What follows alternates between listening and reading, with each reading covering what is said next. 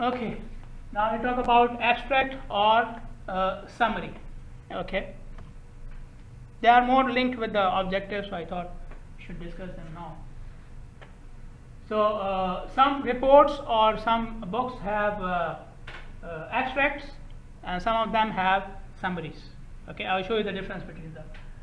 So the abstract selects areas of interest which are covered by the report, and it may include a list of keywords as well. Okay, keywords are important terms which you have used in the report. Okay, for example, the example I keep on giving, using recycled plastic for structures, right? Improvement of structures. Okay, so the key term is what? Recycling, plastic, strength, structure. Maybe I am using some test to measure the strength, name of the test. Maybe I am doing it for a specific type of structure, building a structure for example only, or for bridge structure only. So that would be a keyword, huh? Got it? Okay, so like I mentioned, this is something related to your objectives. Okay, so the keywords from the objectives and the title should be part of the abstract, and it should cover the areas of interest which your report is covering. Okay, why? To make your report more discoverable. If I ask you to search anything online and you do the search, you will find many reports, many research papers, many articles for which only the abstract is given, the summary is given. Okay, the title is given, the summary is what the abstract is given. If you want to read in more detail, click on this link or request it from the author or pay the subscription, something like this. Okay, so in our world and in the online world, documents are linked with this information. So when you are searching on Google, Google Scholar or any other search engine, the search engine makes it more discoverable, makes it more accessible to you on the basis of these things: the title and the abstract or the summary. Okay, so if your report is about electrical engineering or chemical engineering, but your abstract and title doesn't show it, then most probably somebody who is looking for these fields will not see your report in the search, in the search results, or he will not see it at the top. Obviously there are other things as well. Can make it more discoverable by paying. Okay, but I'm talking about fair and non-payment methods. Okay, so this is normal trend, right? If I ask you for some information, what is the first thing you will do? You will go online and search for it. Okay, and when you search for it, what are things which will appear at the top which are more relevant? Okay, and usually the relevance is from the is decided by Google or any other search algorithm on the basis of the abstract and the title. Okay, because these things are open access normally. Abstract and title is normally open access for everything. Okay, you don't have to ask for permission or go and pay. Okay, you can see the abstract and the title. Okay, so this is like an advertisement for your report. It's like a marketing strategy. Okay, so you want to buy my report, see it has this. Get it? Somebody who is interested in environmental pollution or recycling, then he would know from the abstract that this report is about recycling or environmental pollution. Okay, so the abstract should cover that so that the report is more discoverable. Okay, the summary is usually more comprehensive. It covers more things. Okay, that's why we call it a summary. Okay, what's the difference between the word abstract and summary? After you get the main point on the summary, you summarize everything. Good enough, good. Okay, so abstract is you are extracting the main information out of the entire report, and summary is you are trying to cover all the aspects in a summarized manner. Okay, so summary is more detailed than the abstract. Okay, it should give a general picture of the report, and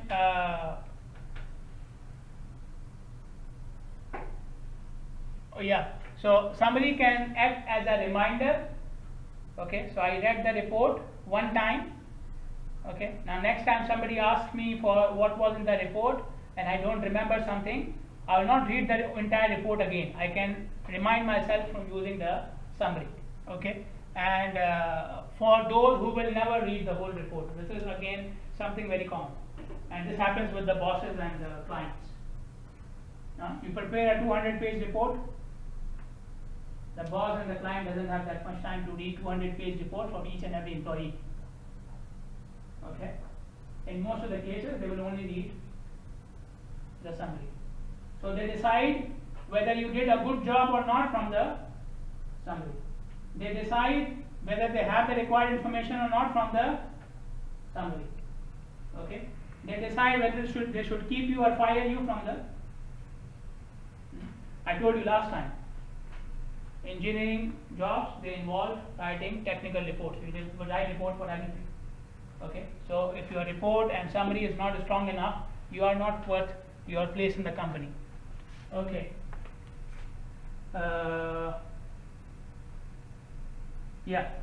So whatever you achieved in the report, your conclusions and recommendations should be part of the abstract or the summary. Okay, your conclusion and recommendation should be part of it. Okay, again in a summarized way. They should summarize the contents, the most important findings, so that the reader can decide whether they want to read the rest of the report or not, like I mentioned earlier. When you search, you will see the abstract or summary, and based upon that you will decide whether I should go to the next link or not. Majority of the readers, they read only the abstract or the summary. I already mentioned, especially your bosses, your clients, they are more interested in these things. They don't have the time to go through the entire report. Okay. So this is a summary. Don't worry, I have some other examples. I will hand it out to you. Okay, so this is a summary. Okay, so you can see it is more detailed. It has couple of paragraphs. Okay, so summary can have paragraphs and bullet points. Okay, subsections. A summary can have that. Okay. So it is talking about the current state we have, the problem we have, traffic jams and so on. Okay, why we did the project. Okay, and what we did in the project. Okay, what standards did we use, what was our design in the end. Okay, it covers a lot of things. Okay, so this is a summary, more detailed, and like I said, you have more flexibility as well when you are writing your summary. Okay, you can make paragraphs, you can write bullet points, you can make subsections and so on. Okay, if you somehow open any of your textbooks, you have textbooks, right? You have. Okay, you don't read them, but they are there. Okay, so when you open any of your textbooks, you will see a summary which is 2 or 3 pages long. Okay, it can happen. An abstract, much shorter. Okay, no paragraphs, no bullet points, no subheadings, nothing. Okay, and it's much more concise as well, much more what do you call even the summary of the summary. Okay, so again it is talking about the same problem, traffic congestion, same it's basically the same thing. Okay, the abstract is about the same project. The previous summary and this abstract is about the same project. They did the same thing. It's in the slides, you can read it in more detail, but you can see here the same information is covered in a much more concise way. So summary for the same thing will be more detailed, abstract will be much shorter. Okay, some tips and guidelines. Keep so it's like a rule, they came up with a rule, but it's not so important. Okay, it's not fixed. So they are saying if your report goes up to 50 pages, you may write an abstract of about 250 words, but it's not fixed. It doesn't mean you write a report of 500 pages, so that your abstract can go up to 2500 words. No. Got it?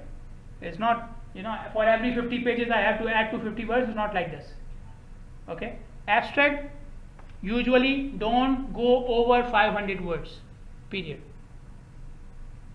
Okay? Abstract usually don't go over 500 words.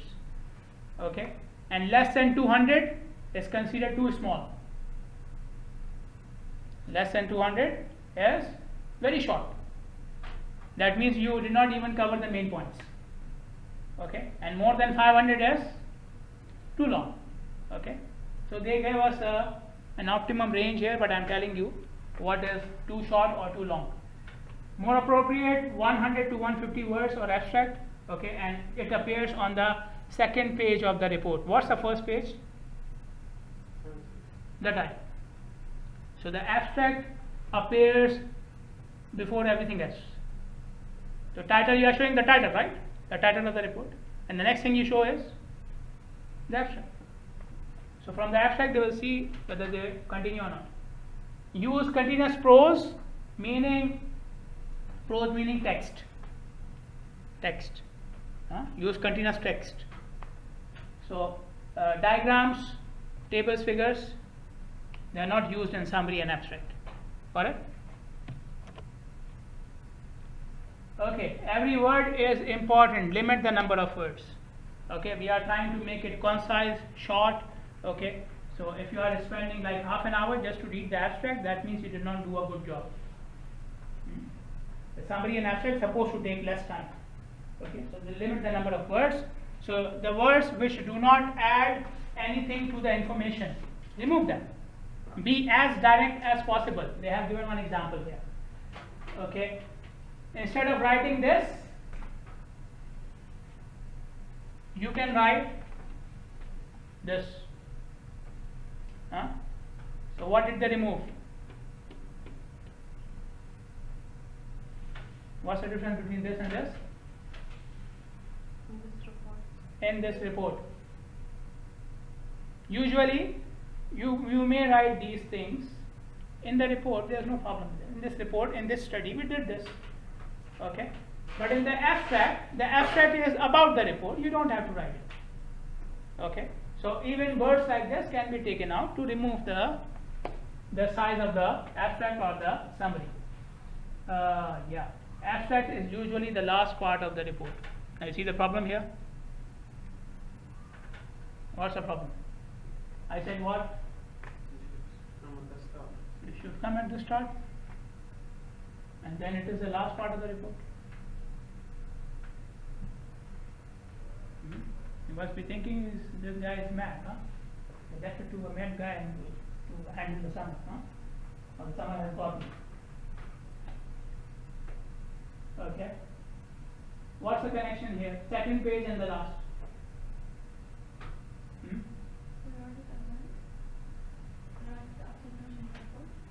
Okay. What on the second page? Okay. That point is about where you put it, and the last point is about when you write it. So the timing and the place. Where do you put it? Second page. When do you write it? After finishing the report. Why? Why at the end of the report? Because everything is already done. Yeah. So the things which you want to include in the report, you cannot know them until you finish the report. Right? So you finish the report. Now you know your conclusions, recommendations, keywords. You know all these things. Okay? So you put them in the report, in the abstract. Okay? Many cases, you can just pick some important statements from the report itself and then just organize it in the summary or the abstract. It becomes very easy actually. If you have written the report yourself, you finish off the abstract in 5 minutes. So I just finished my report. Now I will just write the abstract. It will just take 5 minutes. even if you don't copy and paste. Actually, to tell you honestly, copying, trying to find important information from the report and copying and pasting it in the abstract takes more time than writing it from your mind after you finish the report, because you already did everything, right? So whatever is important is in your mind. It's natural. It's natural. When you go out of the class, just think, what is in my mind right now? What did I learn in the whole class? Okay? Anything which you consider important is there. Okay?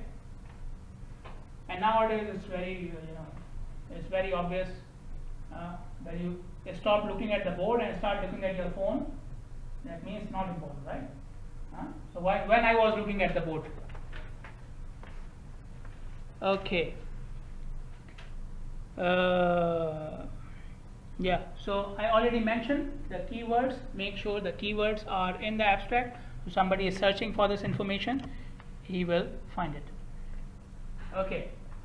In certain technical environments, executive summary is provided instead of an ordinary abstract. Like I said, executive summary is more detailed, and you have more flexibility and so on and so forth.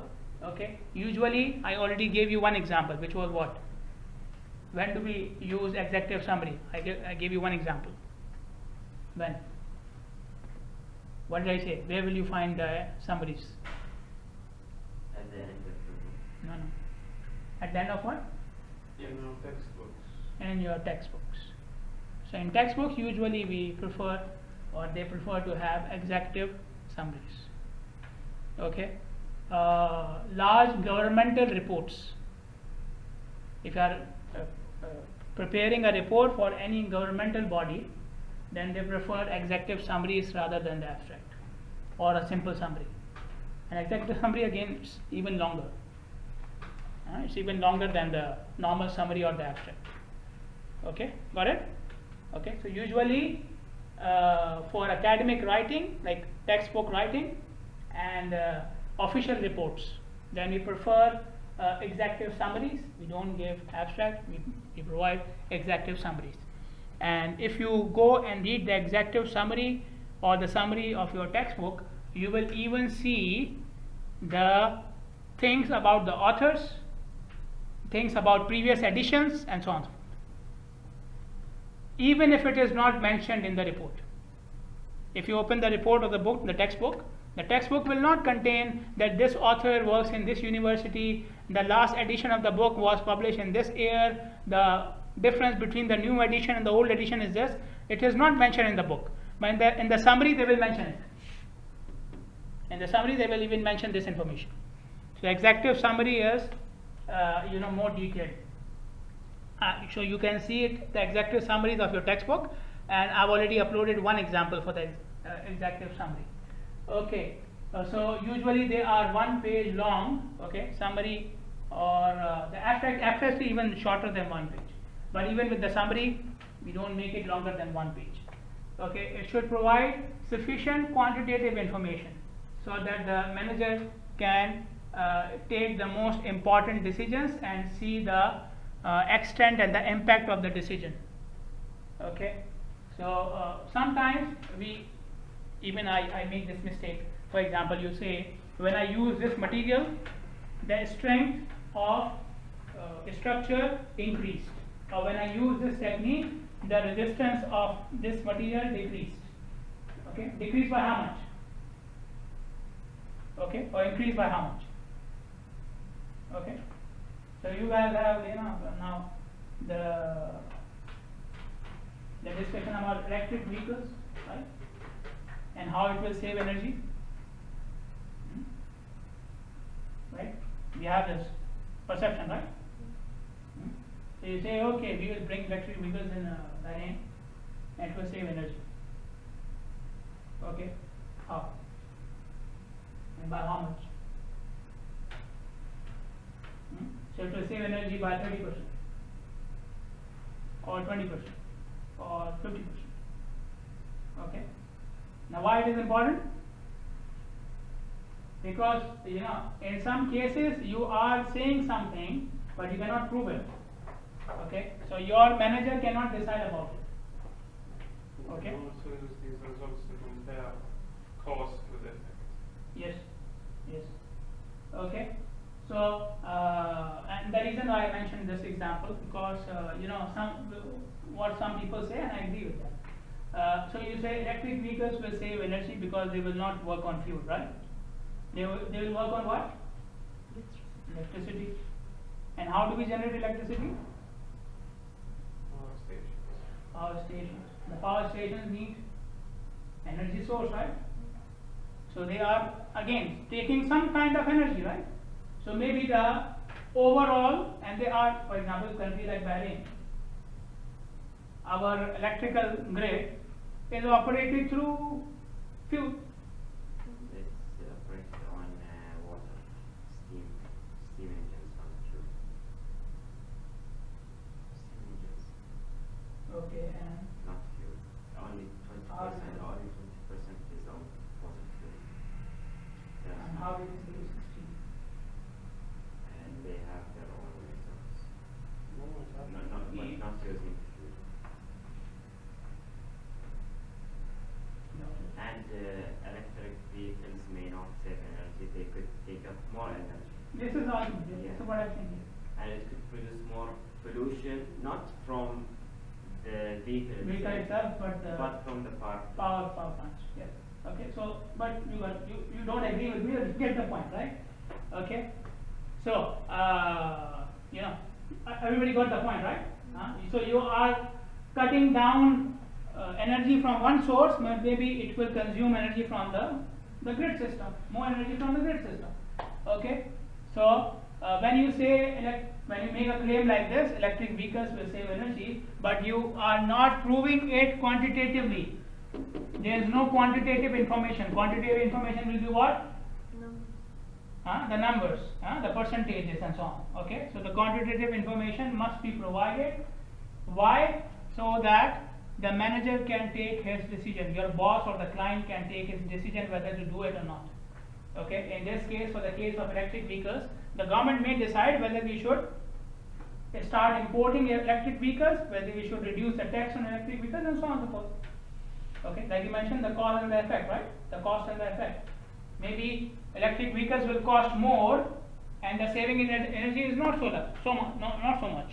Okay, actually we did a survey for these vehicles, for Bahrain and for Saudi Arabia as well. Okay, for Bahrain we found that people are less willing to pay to shift from their normal cost electric vehicles.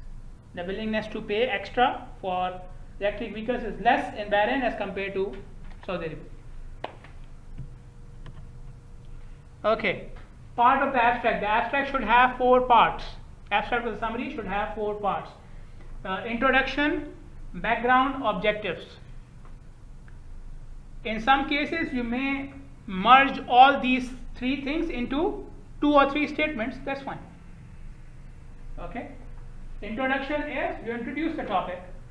Background is you tell what is the situation right now.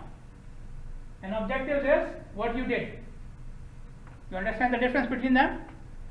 Introduction is what is a bridge, for example. Background is normally how do we design a bridge. Okay, what method do we use? Objective is what did you do in your report for designing the bridge. Got it? People usually confuse between them. Okay, so introduction is you are telling the reader what it is. Background is you are telling the reader what already happened in this field. Okay, or in another word, why it is important. Background can be importance. Okay, so I am building the bridge. Why? Because there is a lot of congestion. Okay, an objective is what you did in the report. Okay, so this and this previous knowledge, this your report. What methods did you use to achieve your objectives? What are the findings and the results from the work which you did? Okay, and then conclusions and recommendations. Okay, now what is the difference between results and conclusions, or the findings and results and conclusions? Findings and results obviously same thing, but what is the difference between this and this? Okay, Results are based upon the information which you have. Okay. Conclusion is what you decided from the information. So conclusion is your own input. This is what you have as a test. So I did the test, this is the result. I did the comparison, this much percentage saving, and so on. Okay. Conclusion is, on the basis of these values, I decide to do this. Got it? Conclusion is from yourself. Okay. Results is what you found, the numbers and the percentages and so on. Conclusion is something which you have found. Okay. And recommendations for future. Let me give you an example. Okay. Take 2 minutes to read the text, and I will go through it. I'll identify why I am saying that this is the part.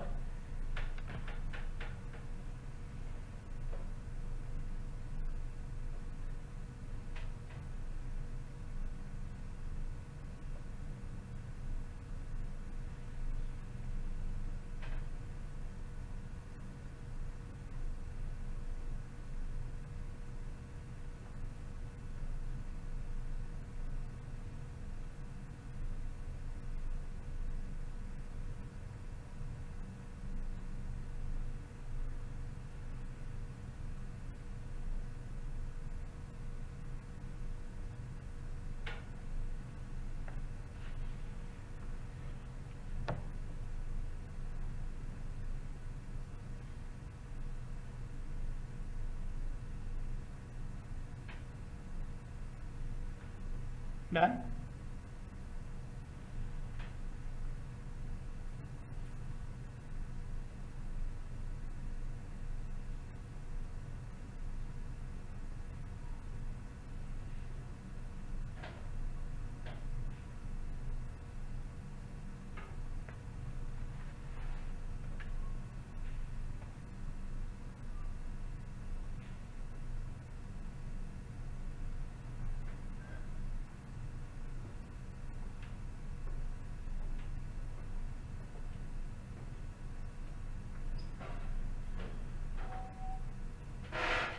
Okay. Okay. So the introduction, objectives. What is the report about? Long-term memory. Huh? And what are the objectives of this report? What are they trying to see? What are they trying to test? What are they trying to achieve with this report? Tell me. So it's all here, right? What?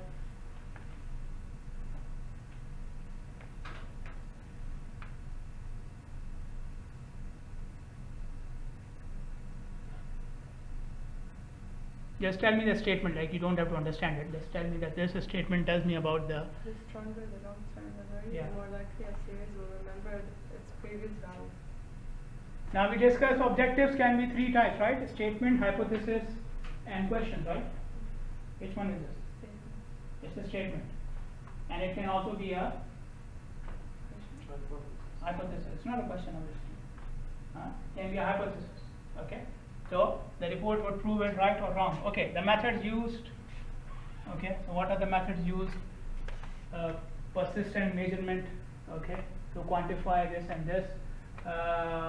So the scaling component they used and so on and so forth. So you can see here actually the point which I want to make. Obviously we don't understand this, but the point which you can see here is the method is not just the name of the method.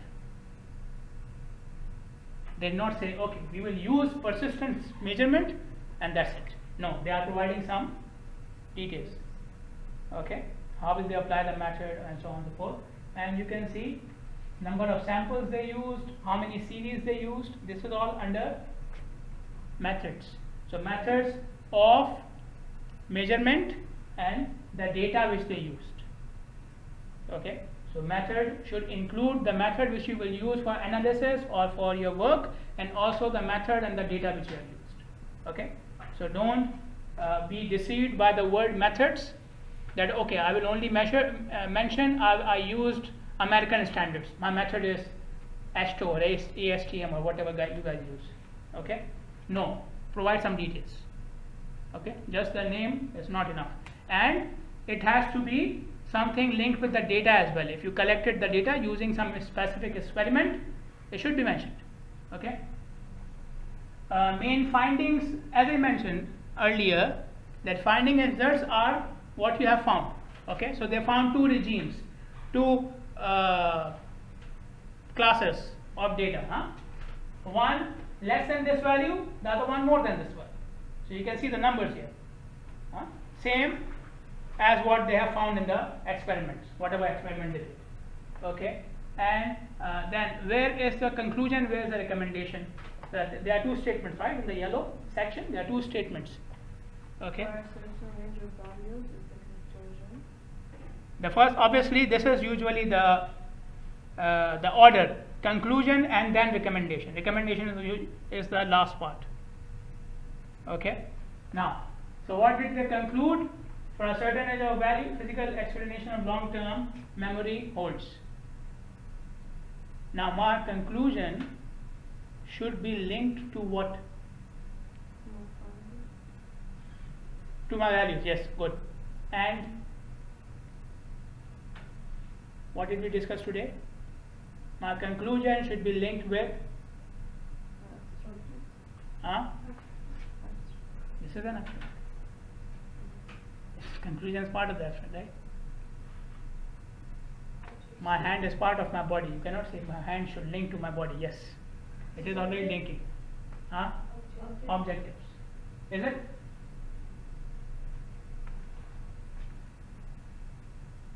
Explanation of long-term memory. Okay, and my objective was related to long-term memory. Okay, got it? So you can see it, even the link in the abstract. The objective mentioned in the abstract is linked with the conclusion mentioned in the abstract. Okay, so maybe in the report there are more objectives written. Objectives are written in more detail, and the conclusions would obviously be written in more detail. That if you see the entire report, the conclusion will not be one sentence, right? But whatever you choose from the main report to put in the abstract, they should be linked with each other. Okay, so I chose the main objective and the main conclusion. They are linked with each other. Got it? So whatever you choose to be in the abstract, make sure they are linking with each other. And like I said, if you write it yourself, it's much easier rather than copying and pasting. And nevertheless, it is proposed that adding additional factors may create so on and so forth. So they are recommending to add more factors. Okay, I will give you some things to see, but before that, conclusion and recommendation are both your own judgments, your own whatever you want to write. Okay, what's the difference between them? Conclusion comes from what you already found from your results. Recommendations are for future. Recommendations are for future. Okay, got it?